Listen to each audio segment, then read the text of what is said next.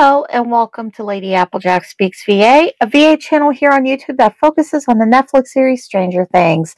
I am a little late, but yes, I am back with another episode for Thirst Trap Thursday. This episode is for Series 6 Bad Rollmance. It's episode 3, and yeah, we're on episode 3 of this new series, and it's just hard to believe, where we follow the storyline of Eddie Munson and Elizabeth or LadyApplejack Weston. LadyApplejack is a jammer for a Chicago roller derby team, and she basically meets Eddie through roller derby. He comes to one of her bouts. So we're picking up where we left off. He had asked her to go out on a date. So this is a week later on November 7th, 1987. That falls on a Saturday, and we're looking at it being around 6 p.m. And let's see, what else can I tell you about this episode? This episode is PG-15 for strong language and some compromising situations. Nothing sexual, but compromising nonetheless. So listener discretion is advised. There are no trigger warnings, and there are no peppers for this episode. It's going to be kind of a good old-fashioned episode, I think. Maybe, possibly. So the episode title is Please Lose Yourself in Me, and it's by a band called My Bloody Valentine. It was on their November 1987 album Ecstasy. Very small album. Didn't really make too much of a dent here in the US. I believe it did more it did better commercially over in the United Kingdom, where it was recorded to start with. But yeah, this is an interesting album because there was only 3,000 of these albums pressed and sold in stores. Keep that in mind as we go through this episode, because this album is going to pop up every now and then. So let's see what else. This is in Eddie's perspective. So we are going to be in Eddie's narrative. You can either fourth wall it, or you think of it as internal dialogue, whichever you prefer. And without further ado, we'll just jump right into the episode. I hope you enjoy it. Eddie's point of view, the Dwight dorm. Okay. Breathe. Breathe. You two have already hung out twice. This should be a piece of cake.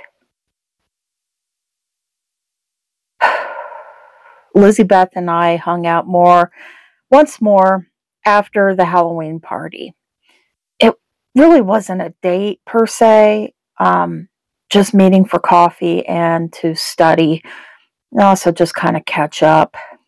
It was midweek, so a lot had happened between that Halloween party and then.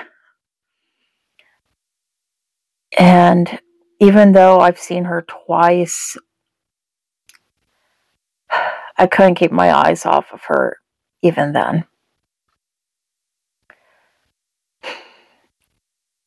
She is like those illustrious hummingbirds in my Grandma Hazel's garden. Beautiful, fleeting, and simply full of a bright life.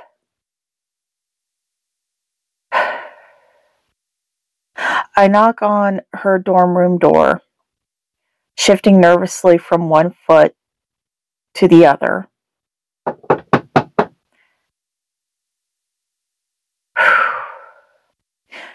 In my hand, I hold a small bouquet of gardenias.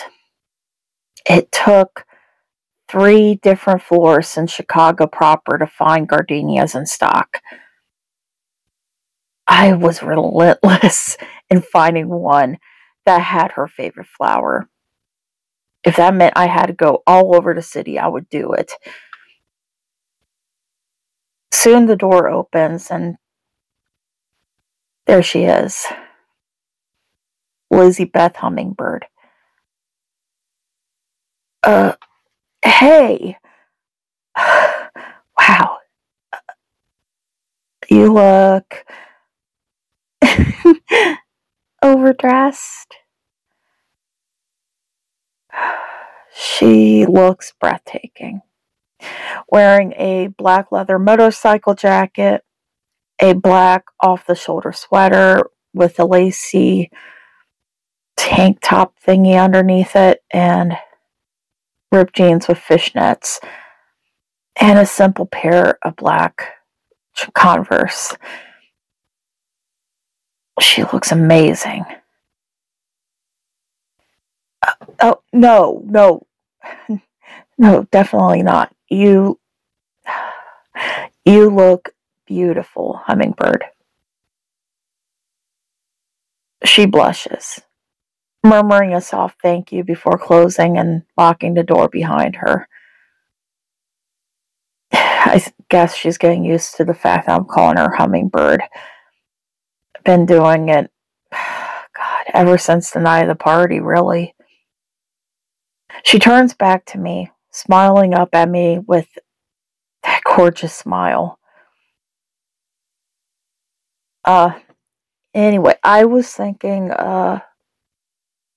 we can go grab a slice at Gino's East and, maybe roam around the mall a bit. You know, innocent shit. That sounds fun. So, yeah. Are you ready? I offer her my hand and wait. Wait for her to change her mind. Wait for her to flutter away. But she doesn't.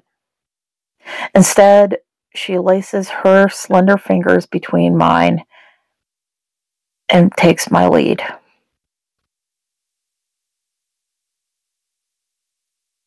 Eddie's point of view, after dinner, at Water Tower Place Mall. I still can't believe that you also like pineapple and cheese pizza. I thought I was an anomaly. The perfect man does exist. Or you're just a total freak like me, Weston. We had finished dinner about an hour ago and had been loitering around the mall. Not ready for either of us to part ways. The more I spend time with her during this past week, the more I adapt to life without Allison. I begin to realize how much Allison and I, well, we were water mixed with oil. Like it just never could mesh. We fought more than we enjoyed each other's company, or, well, now that I look back, most of the time it was her picking the fights. Oh, look, Sam Goody. Do you want to go check out the new releases? Her enthusiasm makes me smile. Yeah, of course. Let's go, sweetheart.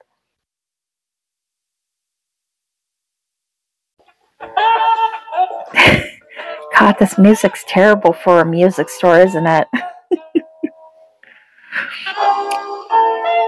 We hover near the listening stations for about 15 minutes. That's when I saw it. Oh, holy shit, no way. They have the new album from My Bloody Valentine, Ecstasy. I don't think I've ever heard of them. Oh, well, it's not really a surprise. They're not really that big here in the States. They're mostly based out of the UK. They're definitely not normally in my wheelhouse, but Dustin kind of got me hooked on them recently. They're an alternative band. Like Till Tuesday. Have you listened to them? Yeah, I have. I actually like them. Yeah, so they kind of have that same sound. This album, though, God, this album, they're only pressing like 3,000 units of this album. To be honest, I'm kind of shocked that they even have it here in the States. I thought it'd all be over in Europe. Looks like this is the last copy, too. Fuck. I wish I got paid this week, but, yeah, I got one more week till my paycheck, and, yeah. I wonder if they do layaway here. Well, how much is it? Too much for us poor college kids. Oh, well. It's just not meant to be, you know? And no worries. I do, however, need to get some blank cassette tapes. Oh, okay. Well, you go do that, and I'm going to continue to poke around here a little bit more. Okay. I'll be right back. I go on my search for the cassettes, and for the hell of it, I decide to look for a store clerk as well. Curious to see if I could either apply for store credit or lay away that album. It's silly, I know, but I really wanted that album for my collection. I was in the middle of talking to the sales associate when I feel a tug on my jacket. I turn to see LizBeth, her eyes full of that sparkle, mystery, and mischief. Hey, we should go. Go? Yeah, God, I forgot my wallet at the restaurant, and oh God, it's got everything I have in it: my social security card, my driver's license. Oh God, I'm so sorry. No, that's okay. Um, Thanks again, sir. Maybe we'll swing back later. Right. Well, thank you two for stopping by Sam Goody. Liz tugs me along, hell-bent on getting out of that store. I mean, I get it. The last thing you want to do is leave your wallet somewhere in Chicago. I didn't have the heart to tell her that it's certainly long gone by now. We are 4 stores away when she pushes me into an empty hallway. I shake my head, confused, as she smirks up at me. She lifts her baggy sweater, revealing her soft tan tummy, and the Ecstasy album. I can't help but to laugh in shock. Fuck, seriously? LizBeth. What? Do you know how ridiculously corporate Sam Goody is? They can spare one album. I don't think it's gonna break their bank. Here, a gift from your hummingbird. Oh, God, LizBeth. Always so quick to the naked eye. Jesus. Now I gotta return the favor. She raises her brow, her smirk growing.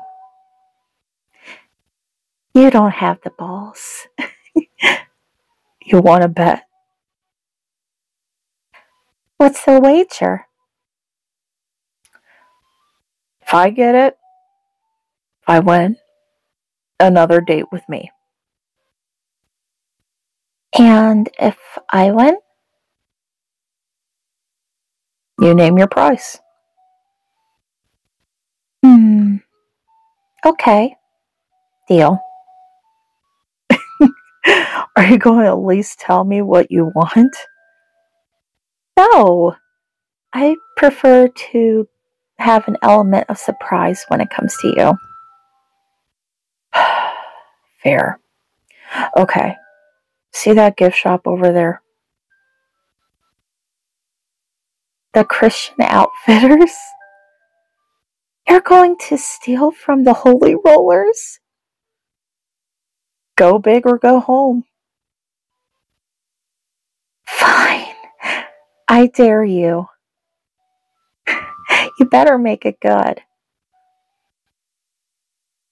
I hand her my newly acquired album, winking at her. Stay put.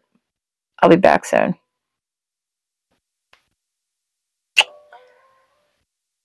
I peck her cheek before casually walking across the mall and going inside the gift shop. I had to make this damn good. 20 minutes later. I walk over to her, keeping my face deadpan as she looks at me, smirking. Chickened out? It's okay. We all can't be perfect. I wait until I come closer, reaching into my battle vest pocket. Not so fast, sweetheart. Hold out your hand. Go on. Hand out. Palm open. She does what I ask, and I take the small, delicate figurine out of my pocket. Gently, I rest it in her hand, and she looks at it in awe. Oh. It's a crystal hummingbird. I saw it, and I knew I had to lift it for you. Apparently, it acts like a sun catcher, too. Wow. It's gorgeous. Okay. You win. Not so fast. I think we both deserve whatever it is the other one was going to ask for. So, if it's okay with you, I would like to still get my date, and you... What do you want, Hummingbird? Truthfully? Truthfully. You? Like a hummingbird's wings. It's all a blur. Soon her lips are on mine, her arms around my neck, and the crystal figurine still in the palm of her left hand.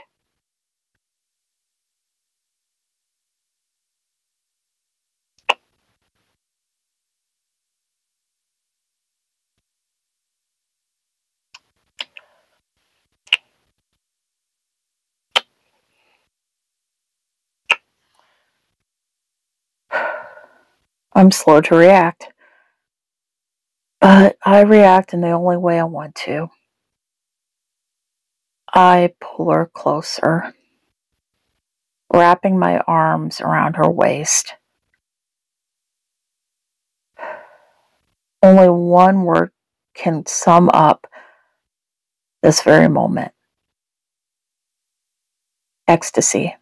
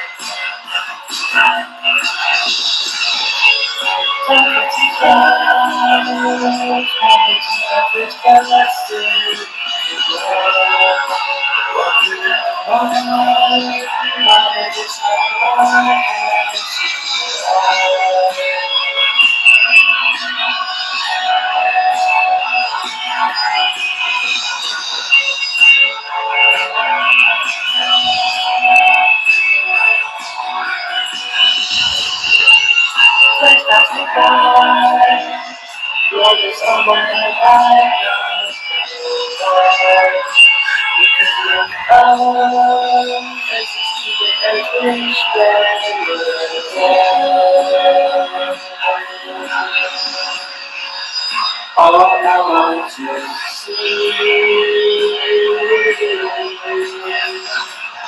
is lose yourself in me. I kind of you when you're slipping into fantasy, wondering why my head is not that I can see your eyes. There's nothing but what is on my hand, I just know why. Because your love takes us to the hills which they were dead. All I want to see is lose yourself in me.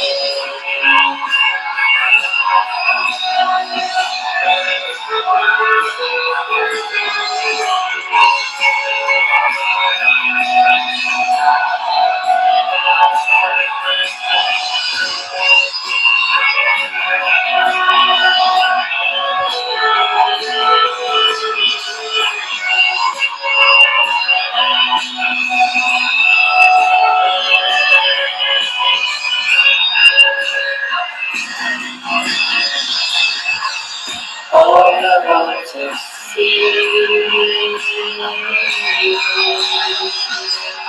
is lose yourself from me.